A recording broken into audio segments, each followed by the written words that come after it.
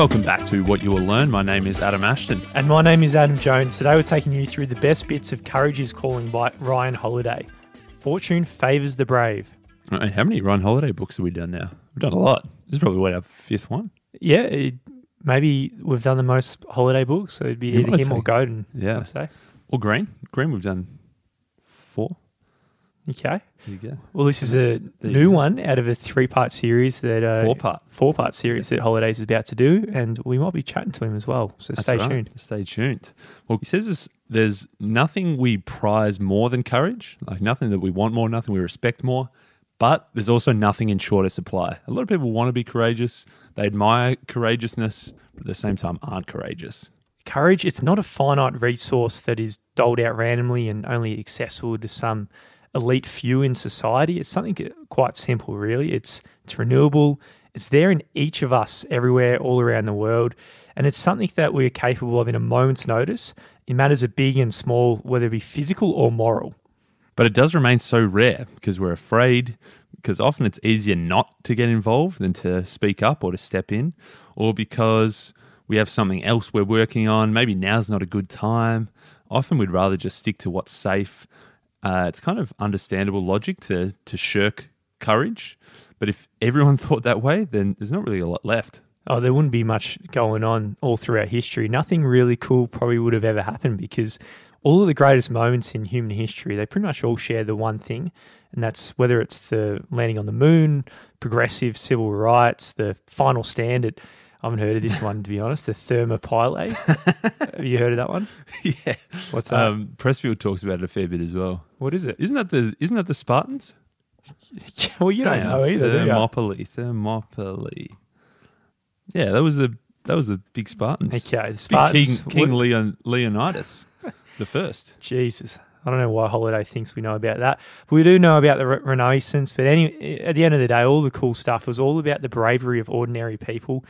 You and me, we're all ordinary. But if we are able to take on this bravery, then we could probably do the same sort of extraordinary things or be really the catalyst behind some of these things. We kind of think that there are two different definitions of courage. There's like physical courage. That's like the knight riding into battle, the firefighter rushing into the burning building to save the crying child, the explorer setting out to sea, not knowing what they'll find on the other side. Then there's kind of the moral courage. That's like the whistleblower taking on powerful interests, the truth teller who says what no one else will say, the entrepreneur going into business for themselves against all odds. But really, those two seemingly different forms of courage, the physical and the moral, they really are just the same thing. They aren't two different kinds of courage. They're just one. It's just courage. And courage is really just when you're putting your ass on the line. Some cases literally, some cases figuratively. Yes, it's putting your ass on the line, and it's all about risk. And we've got these moments where we could be stepping up to the plate and putting our body on behind the ball. And this is when courage is calling us all very differently in different times, in different forms, throughout our days, throughout our months, and ultimately our lives as well. And whatever call you're hearing right now, what matters is that how you answer from here. What matters is that you go to do it. And in this ugly world, courage is what allows beautiful things to happen. So what prevents courage? What makes this thing that's so prized but so rare? You know, what keeps us from doing what we kind of know or feel that we should be doing? What's this source of cowardice? Fear. Fear. Fear. I don't know. Fear. It just brought me back to old Robbins. That's how he says fear. Fear. But it's so when it comes to fear, it's impossible to beat an enemy we don't understand. So we need to pull out the fear rule book and begin to understand it. And in all its forms, from terror to apathy to hatred to wanting you to play small, because this is the enemy of courage and the difference between you and taking on that bravery. He says that the Spartans built temples to fear. I reckon that was before their Battle of Thermopylae as well, that final stand. Those 300 Spartans that took down the... I don't know who they took down. You don't know the story, Asher. I'm calling you out here. You know, they built temples to fear. They wanted to keep fear close. They wanted to see how powerful fear was, but they also wanted to ward it off, because it's not that the brave are without fear. No one is without fear, but rather it's those who have the ability to rise above the fear, to master the fear. They're the people that become so remarkable. So if we want to be these remarkable people and be great, we must first learn how to conquer this fear, or at least rise above it in those critical moments that really matter. So when the world calls onto you and knocks on your door to do something great, the call we're hearing is fear. This is the voice inside our heads that turns us as people into the direction of what we're about to become. And it's up to us whether or not to follow these voices inside our head. All of us are going to get a call at some point, whether it's a call to service, a call to take a risk, a call to challenge the status quo, a call to run towards while everyone else is running away, a call to do what other people say is impossible. And there are going to be plenty of reasons why we feel that this call is absurd, why we feel that this is maybe not the right thing to do. We're going to find plenty of justifications not to do it. There's going to be plenty of fear. The fear is really going to make itself felt. It always does. So it's really going to be up to us to decide which are we going to listen to. Are we going to listen to the fear, or are we going to listen to that calling and do what is probably less comfortable, less easy, but probably the right thing to do in the end? William Faulkner, he distinguished between two things, right? He said, be scared, you can't help that, but never be afraid. Because a scare, this is something that we're all going to have. It's like this little temporary rush or a feeling, sort of can be forgiven. We're all going to have that. But fear and being afraid is a state of being. And if you allow this to rule your state of being, it can turn into a disgrace. So one helps you, it sort of makes you a bit more alert, wakes you up, informs you of the danger. Now the other one, that's going to knock you out. It's going to drag you down and weaken you and even paralyze you from doing nothing. That's right. It's okay to be scared because everyone's going to be scared, but it's not okay to let that stop you. The receiver, they can't catch the football if they're going to flinch in anticipation of the hit. The artist, they can't deliver the performance if they're trembling when they know that those critics are ready to unleash on them. Again, like Pressfield's critics really unleashed on him. If you let that scare stop you, then you're letting fear win. The only way through these feelings and this call of fear is to attack it logically, clearly, empathetically. And now the part of the brain that sees the worst and it extrapolates the craziest scenario of everything just turning into shit, and it completely underestimates your ability on how to handle these things. This little voice, it's not your friend, and it's also not the truth. And it's certainly not going to turn you into a brave person. Yeah, instead of catastrophizing, instead of letting that little voice in the back of your head overpower you, just remind yourself, whatever it is, it's just money, or it's just one bad article, or it's just a meeting with people yelling at each other, because they're really things that you don't really need to be afraid of. If you break it down, and if you investigate, if you really look at the facts, then this thing that you're really, really fearing, it's probably not that scary at all. Like, yeah, it's going to be a little bit scary, but it's nothing to be afraid of. Yeah, certainly not. One of Astro's favourite people throughout history, Demosthenes, he woke up one day to find that he was about to be attacked by both sea and land. Pretty scary for him. It was overwhelming. Him and his men and his soldiers all felt it. So he did the only thing that there was to do. He got busy trying to defend himself from the attack. And marching his men down from the water, he knew they were in for a wild hell of a day. So he had to pull out a pretty nice pep talk, and this is exactly what he did. He said, "Soldiers and comrades, in this adventure," I don't know what voice accent we're going with, "I hope that none of you in our present straits will think to show his wit by exactly calculating all the perils that encompass us, but that you will rather hasten to close with the enemy without staying to count the odds, seeing in this your best chance of safety. In emergencies like ours, calculation is out of place. The sooner the danger I face, the better." There you go. That's it. If you can sit back, you can think about logically about all these things that are in front of you, or probably in a lot of cases, sometimes the best thing is just to get started. Get straight into it. I mean, my partner's sister is currently super, super pregnant, about to pop, but very similar to our old general here. She's saying she wants to get it over and done with as soon as she possibly can. She'd rather a long labour that happens straight away rather than have to wait for a longer time for a shorter labour. It's pretty ironic, but that's probably, in dealing with the fear, it's sort of just like, just get it done. Just get it out of your head and get it done and out of the way. And then that's one way of getting rid of it. There you go. And then another story as well, the old Canadian astronaut, Chris Hadfield, he went out on his first spacewalk, and just as soon as he popped out into space, his left eye went blind. And then not long after that, his right eye started to tear up, and then those tears froze, which meant his right eye was blind as well. So you're out in the middle of space, high stakes, floating around, can't see anything. You'd be worried. There's movies about that where people just float off. I mean, you actually, we'd say that's it. You just jump out, jump away into space. So he's literally in complete darkness, teetering on the edge of the abyss. of even more darkness, which is just game over for poor Chris. But he said later that he just, in the situation like this, he just had to remind himself. He said, look, there are at least 6 things that I can do right now, and all of these are going to make things better. Obviously, if he panicked, that's going to make things a hell of a lot worse. But he knows that there's just like 6 small things that he could do to make this situation better. And he says that there's no problem so bad that you can't make it worse. So he just thought, okay, what can I do right now? What's right in front of me? What's the simple thing that I can do? Stop worrying, stop fearing, stop being afraid, and just think, okay, what can I do right now to make this situation better? That's it. And that's approaching fear logically and pathetically, like our man Holiday's been claiming the way we should do it. Because we're all here for such a brief time. We don't want to be controlled by this emotion where we don't get to do anything cool in our lifetime. We need to get over this thing.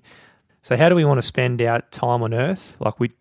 Most of us probably don't want to be a coward, but I think that's probably the status quo. It's just to being a bit of a coward and letting the driving force in life, fear, just turning you into places you probably don't want to end up.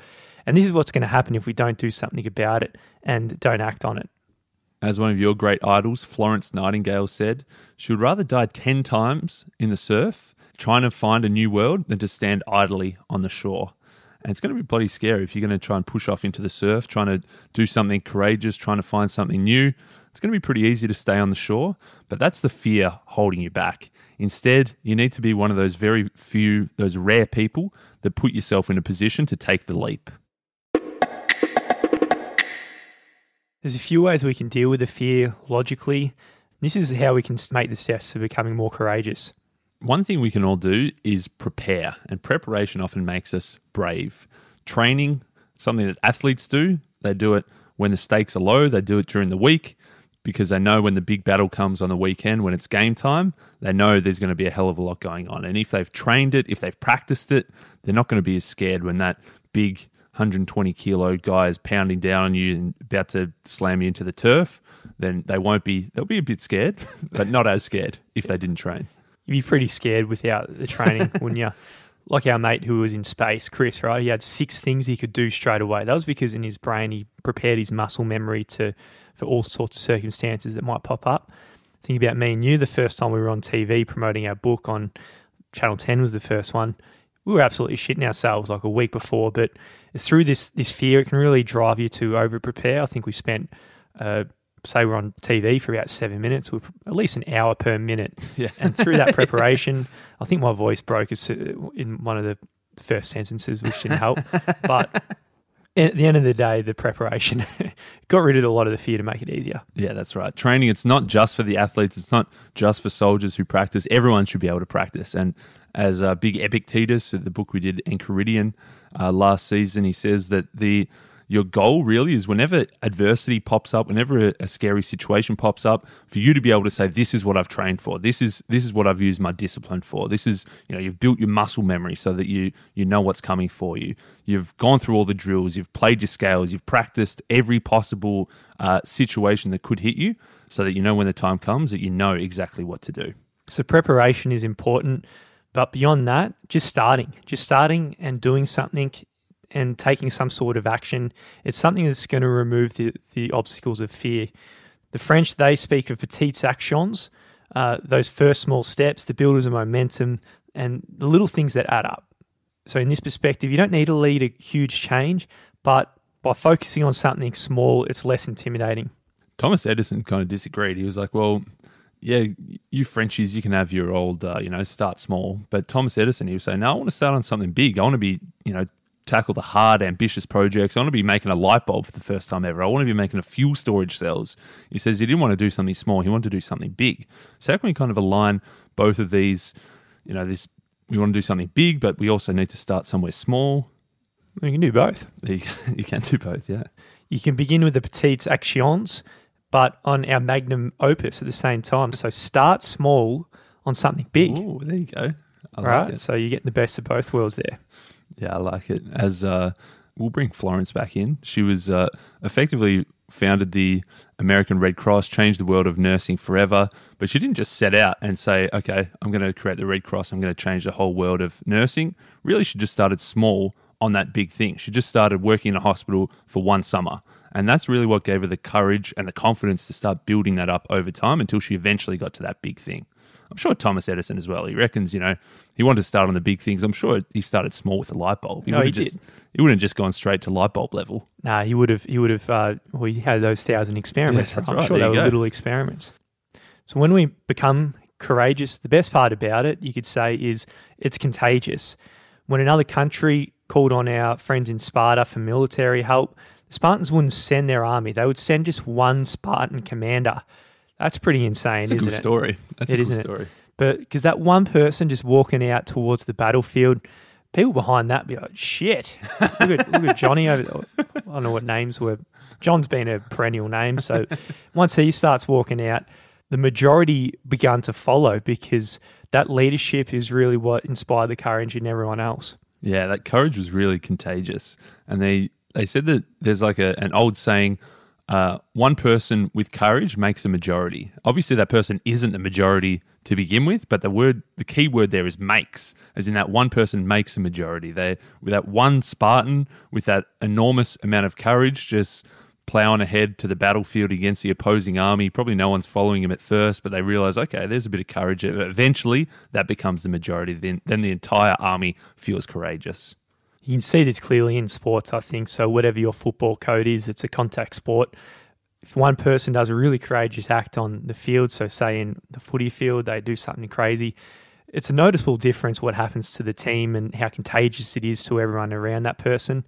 They're all going to be playing in that same level of courage. Also goes the other way. If someone balks and just dodges the ball or something, you see whole entire teams implode from a few early actions that become contagious about people turning into cowards.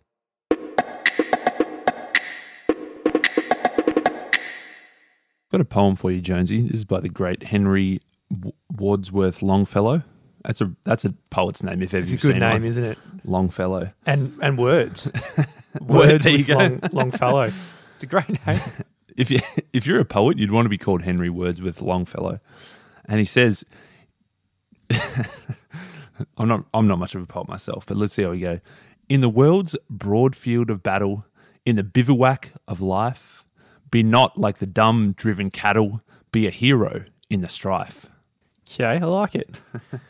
So if courage, like we've been saying, is the act of just putting your body behind the ball, putting your ass on the line, the definition of the heroic is very simple. It's risking yourself, but for somebody else. Like our man, the guy with the Longfellow. Be a hero in the strife. That's right. Don't be that dumb driven cattle. You want to be putting yourself on the line. So courage is putting your ass on the line, putting your body behind the ball.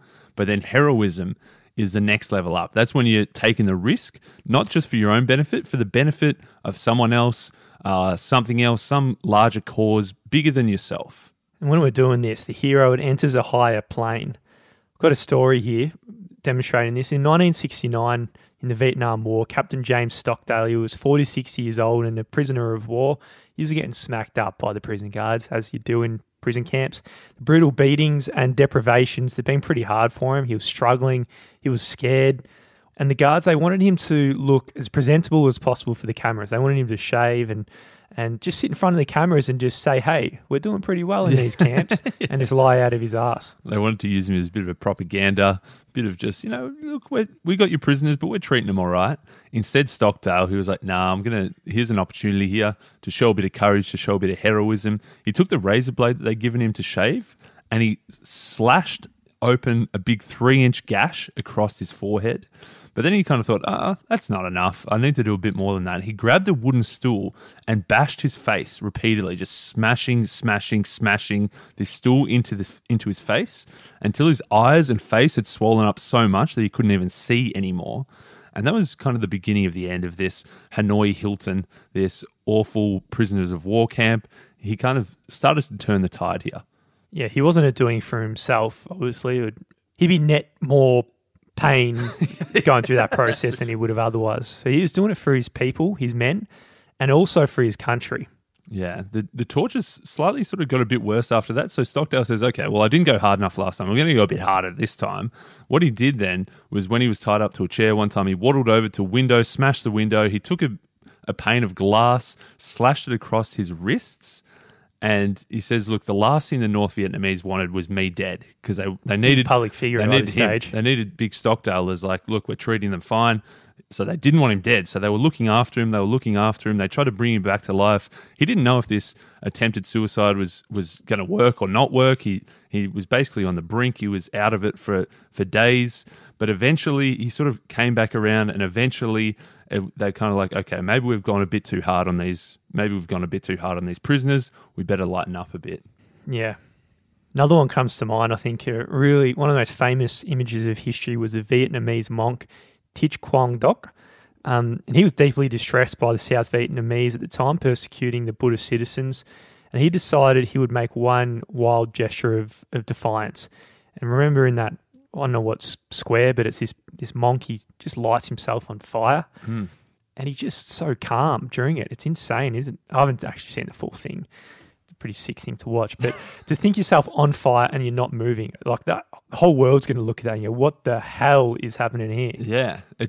Anyone who sees that image can't unsee that image. You see a person sitting there in complete stillness and complete calmness, but engulfed in massive flames of fire, doused himself in petrol, lit himself alight, and literally just sat there until his whole body disintegrated.